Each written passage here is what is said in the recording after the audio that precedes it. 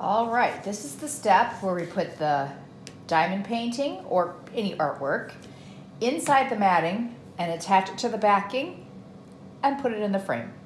So the very first thing that we need to do is we need to attach the piece to the matting. And a lot of people use glue or things like that, but I am actually going to use, it's called Blue Tack, but there's a lot of different kinds. You can do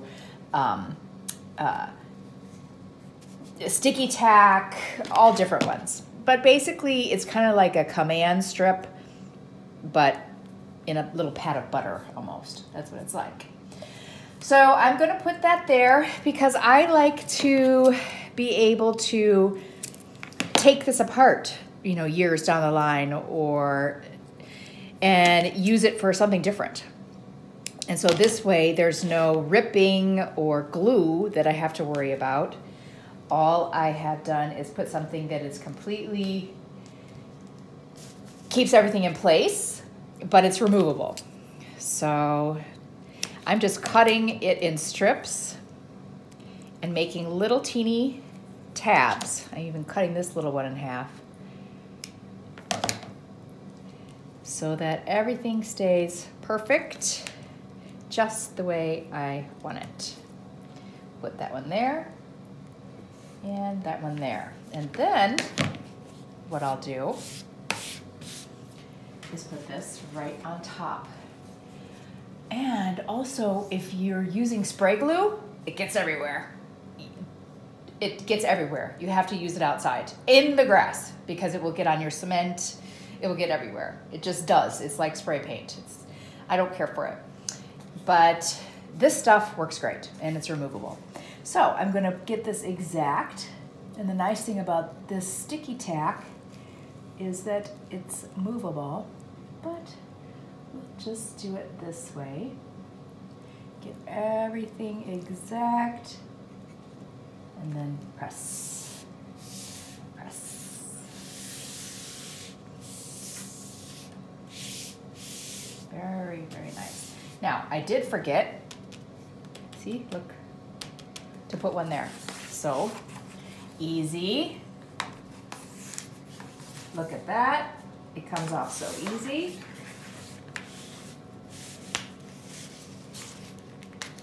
And I will put some right there because I don't want to have any gaps or openings, but it does not take hardly any. See, this is the size piece I'm using, and I'm going to cut that in half.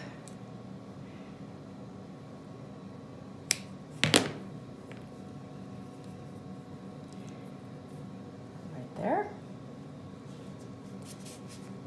You don't want to put it too close. I probably got it a little close, because you don't want it to pucker around your painting. Okay, here's my little piece.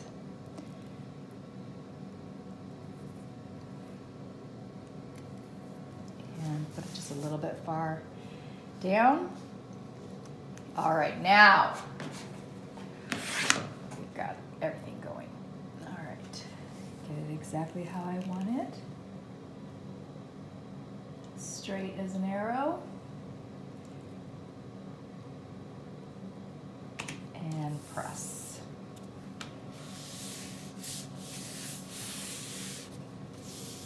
I could even take my roller and make sure everything is still in frame after doing that, and go like that so that I don't get any finger or oil prints on there.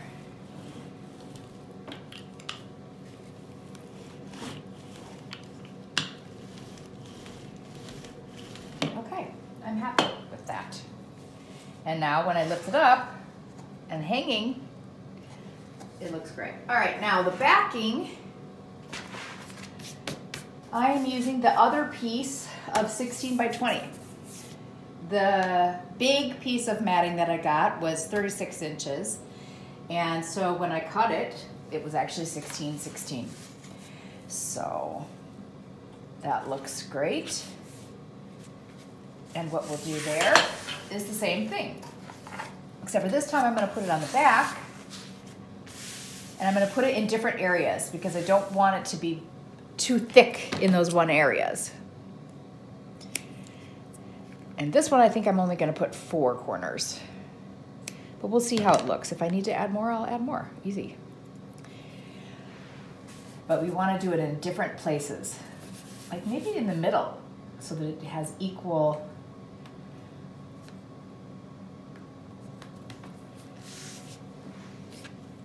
puff, for lack of a better word.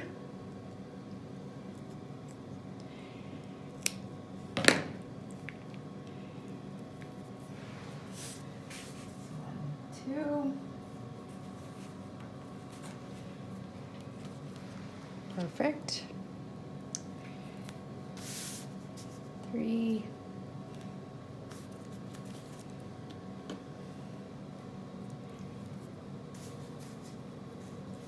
4. And I don't think we'll need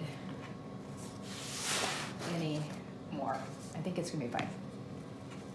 So let's line everything up.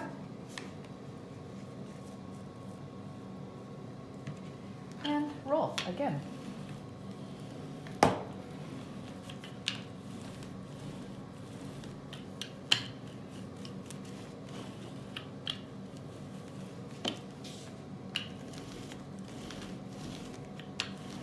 Okay, now this is all set to go inside our frame.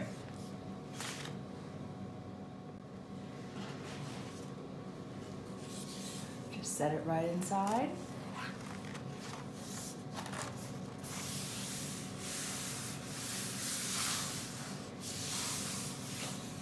And now all we need to do is secure with our handy dandy. Perfect.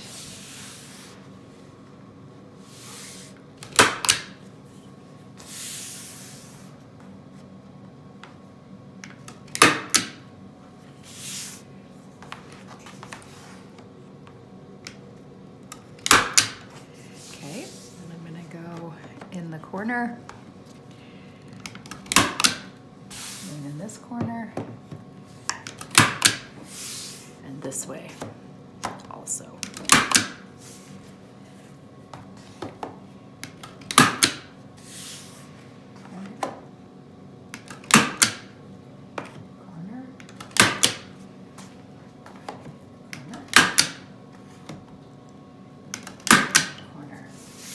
Okay, do I feel like it's puffing anywhere? I do, so we're gonna do here too. Here. Here. And this is just like those frames that you can get that already have this in them, but I'm just doing it myself. Saving money in the long run, yes, it's a little bit of an investment to get all this stuff, but now that I have it, I am, see, there's no more puffy, so I really don't need to do that, but you know, for good measure, I may as well. And it's fun, why not?